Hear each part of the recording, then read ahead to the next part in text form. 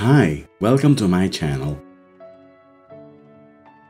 Mr. Milo and I are really happy to show you this week's piece.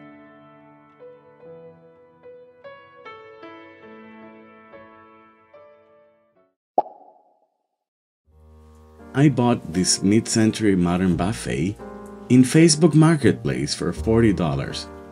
The owner said that the style was Sonic. I had never heard about that style. If you know anything about it, leave a comment below. This makeover is part of the New Year's challenge, Diamonds Glitter and Shine, where wonderful YouTubers will be creating magic with their pieces. This challenge is hosted by Meg over at Lubbly Jubbly Furniture. I'll leave a link to the playlist as well as to her channel in the description below.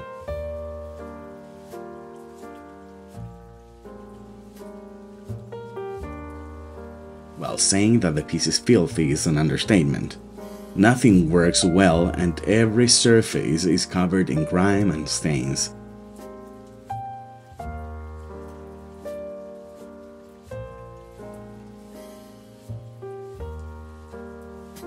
I started by cleaning everything. I'll vacuum and clean every spot.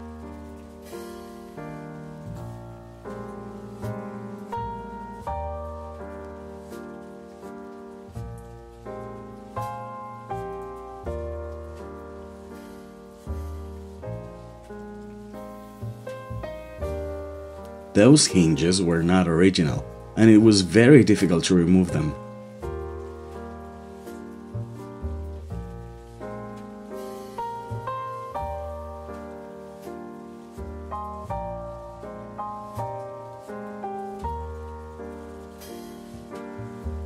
Nails and more nails.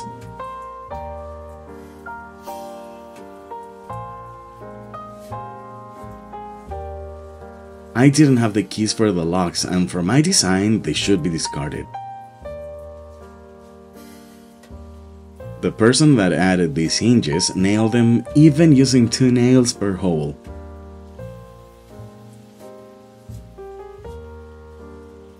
I'll use modern concealed hinges for this piece.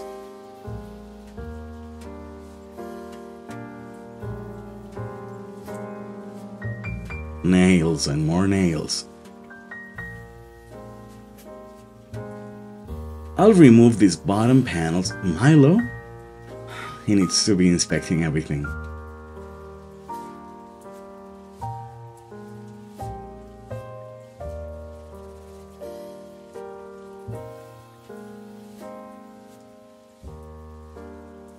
The legs are loose and attached with nails. I hate nails.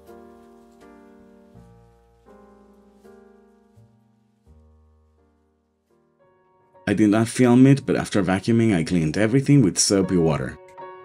I will not use the hardware, it is hideous. I simply loathe it. I have to remove the bottom panels of the drawers. I will reuse them because they are just dirty.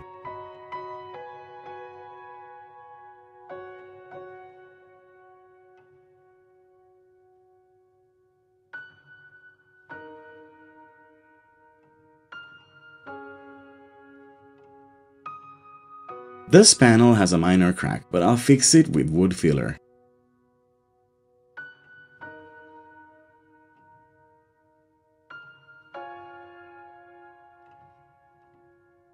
Now time to disassemble the body.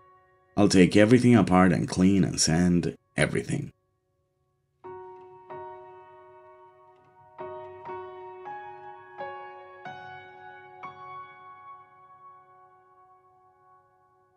There was a nail here that I hadn't seen because of the grime, and I broke a little bit of the panel. I should call this piece Nail Nightmare.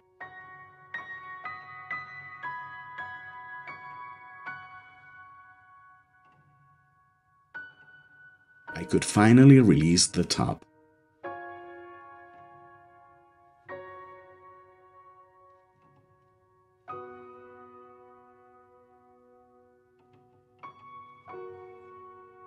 I'll glue and clamp the bit I broke.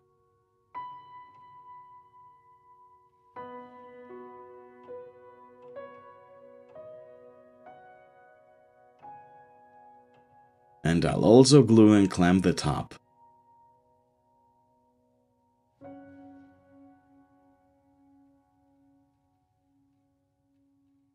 Now it is time to finish disassembling the base.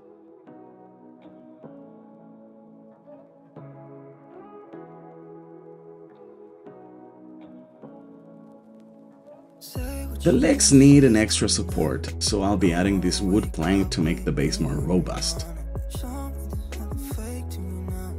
The legs had so many nails.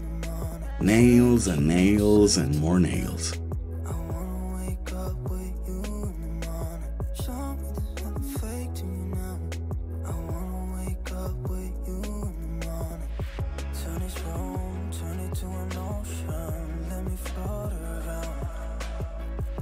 I'm gonna cut the plank at an angle.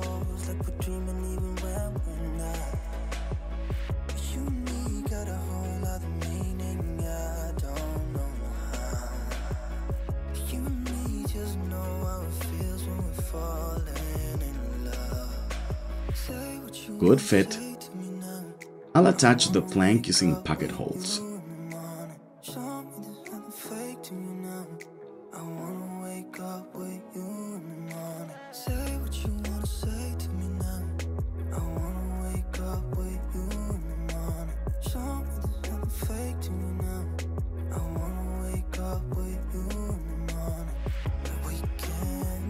Now I started sanding for hours. Here you can see the floor wax on the legs. Maybe years of polishing wood floors with red wax.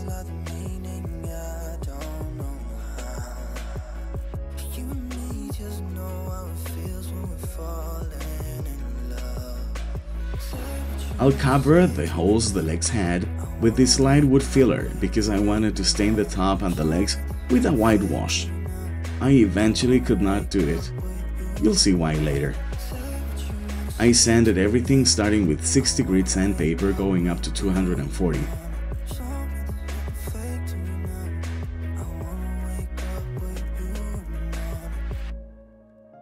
I reinforced the sliders with screws.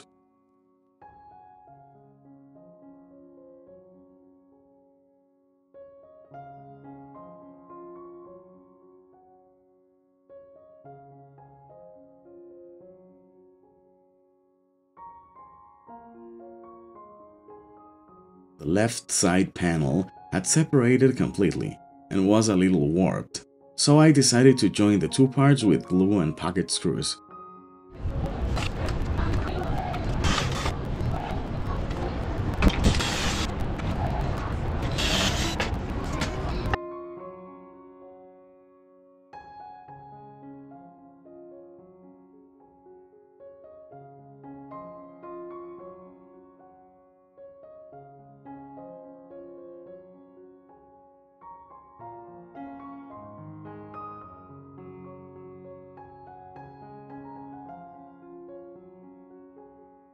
After filling the pocket holes with wood filler, I started to mix some Bondo to repair some of the more damaged parts. I had to mix little bits and be quick, because the day was really hot. I'm not complaining, I love hot weather.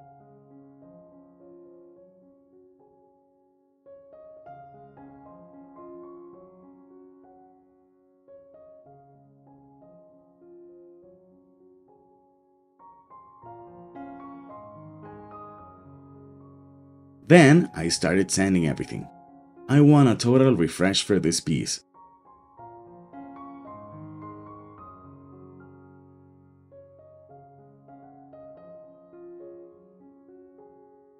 I used some wood filler on the front of the drawers to conceal some dents. For the top, I used the same progression, 60 grit to get rid of the dirt, 120 to sand slowly, 180 grit to smooth the surface, and 240 to make it velvety smooth.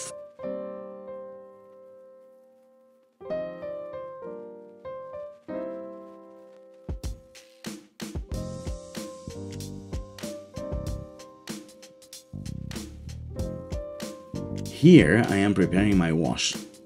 I'm gonna use a clear beige paint and water. in a 30-70% ratio.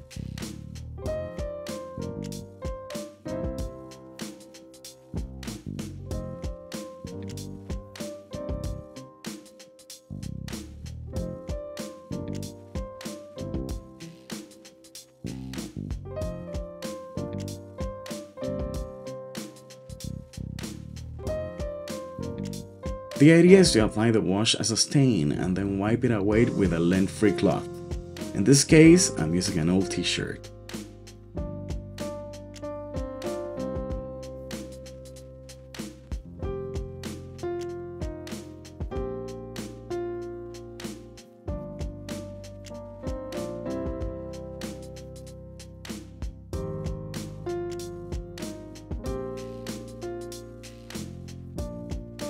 To cover some imperfections and some dings, I used some sawdust and glue as a custom-made putty.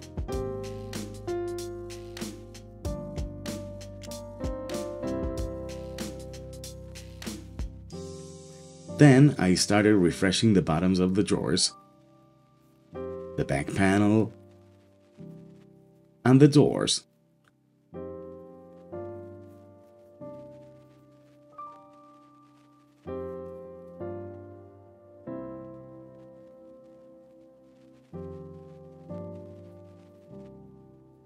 I put some more wood filler to make everything ultra smooth.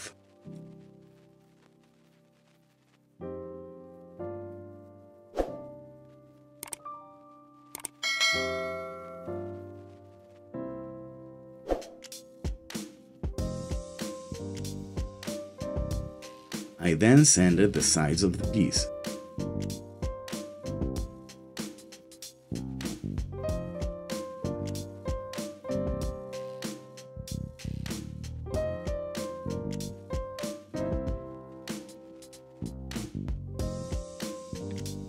Finally, when I was sanding the top for the last time, I realized that the whitewash would not get rid of all the stains of the wood.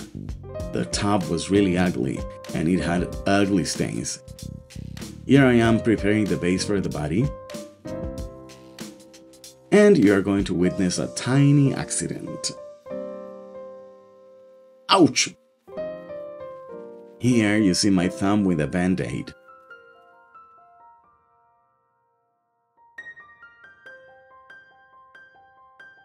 Instead of nails, I used screws, lots of them.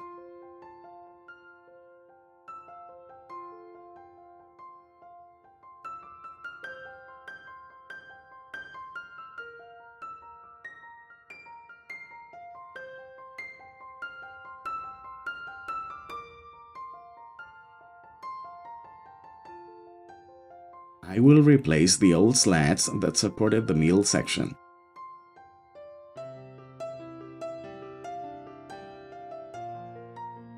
I sanded with a wood file some of the bando I used to rebuild a section of the side panel. And it is time to start reassembling. I added a pocket screw under the top for extra strength.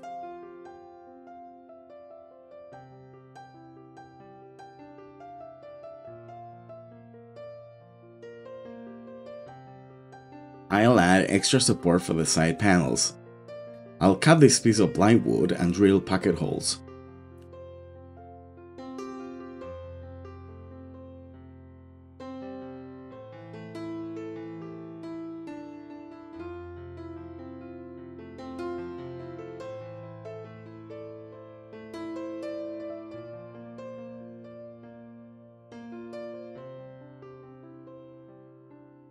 I'll hand sand the corners of the doors. Then, I'll drill the holes for the hinges.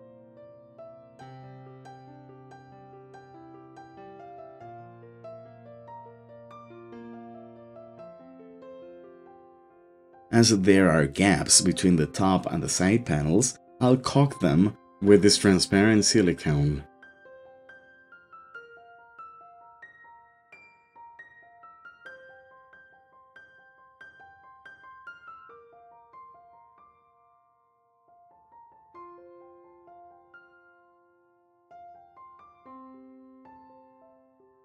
With this plywood, I'll replace the bottom part of the side cabinet.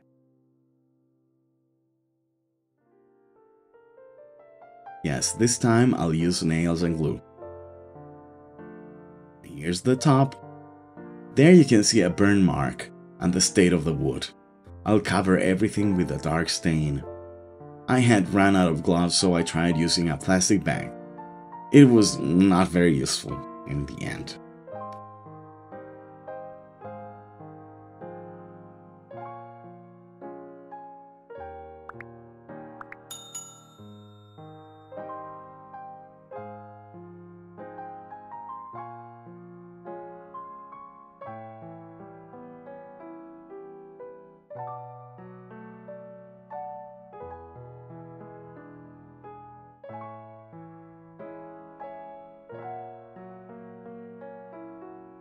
I reinforced the interior panels from below and added felt pads to the legs.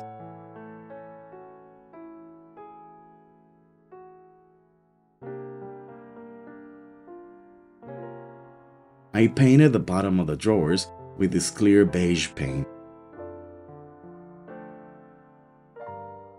And I painted the back panel in chalkboard black latex. I sprayed some water to make my brush run more smoothly.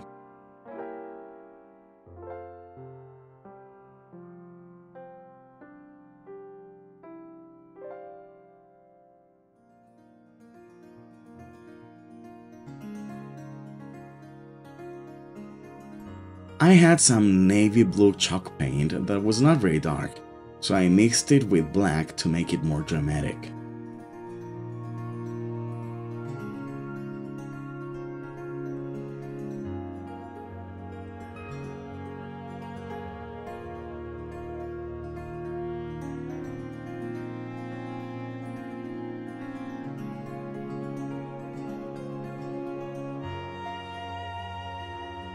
And I loved the color. Rich dark blue. It makes me think of deep sea.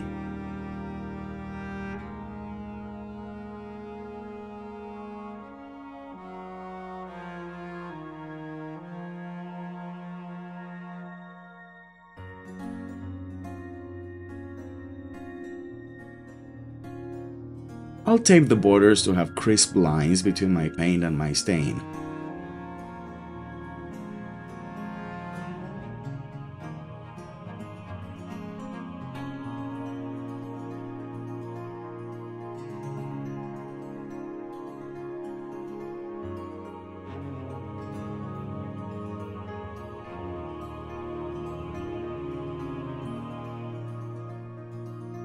Oh my god, painting is so therapeutical, and I love the dark blue against the dark stain.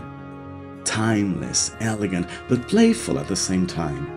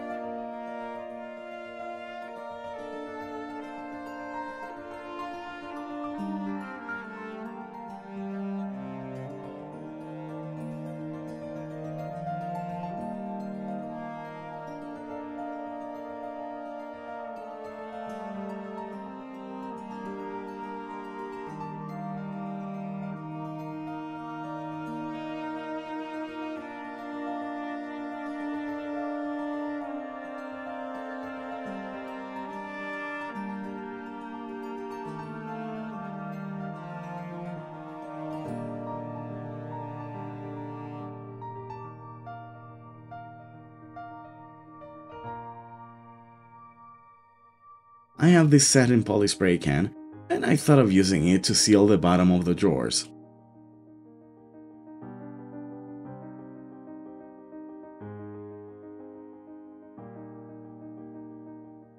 Now for the fun part. This challenge encouraged the use of stencils, gold, glitter, etc. So I decided to reuse this tribal batik stencil, but I will add a touch of gold to it. Stick around and you'll see how I did it.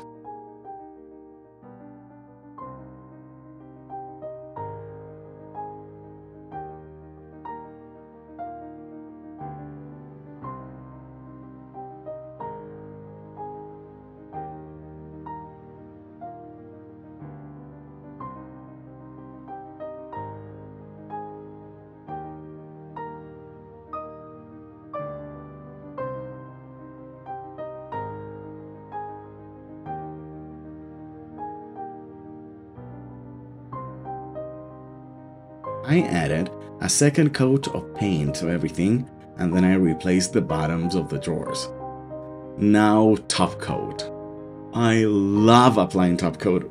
Of course, I am using Verithane's water-based poly in satin finish, which is my favorite. I love the rough sensation of the first coat of top coat over chalk paint, and then how smooth it becomes. If painting is a therapy, using top coat is pure pleasure.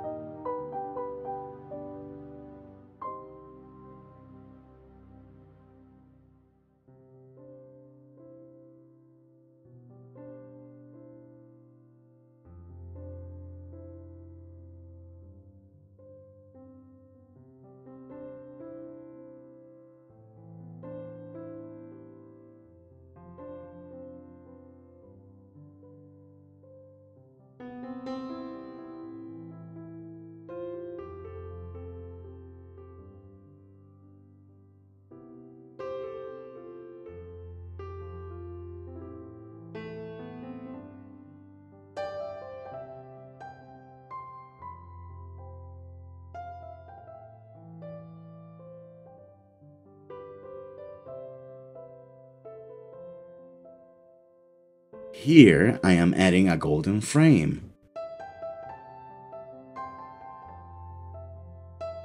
As you see, the stencil is not perfect, but it doesn't matter. Imperfection makes unique pieces.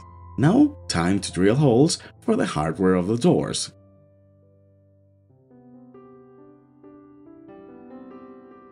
Here you see me spraying gold paint to the hardware. I want them to be cohesive with the gold of the doors. Come here, Milo. He needs to be inspecting everything I do.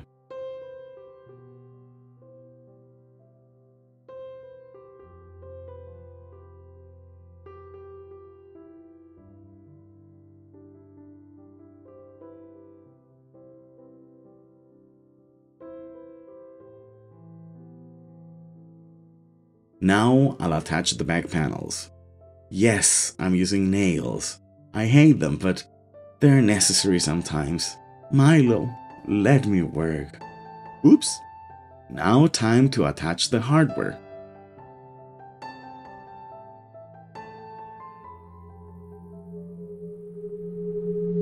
Do you remember that dirty old piece?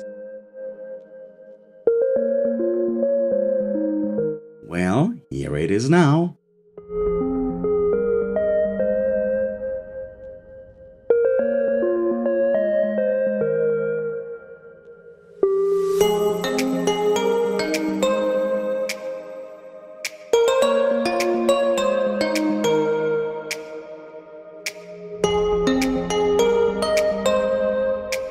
I love the deep sea blue against the dark stain. The busy and feminine pattern of the doors give way to the soft, relaxing and masculine lines of the drawers.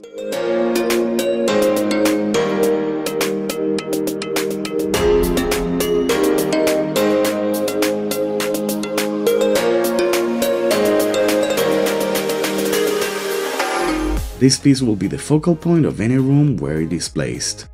Don't forget to check the playlist with all the other wonderful videos by the most amazing furniture flippers of YouTube. And thanks Meg for hosting such a beautiful challenge. If you like this flip, you can check this other video on the right.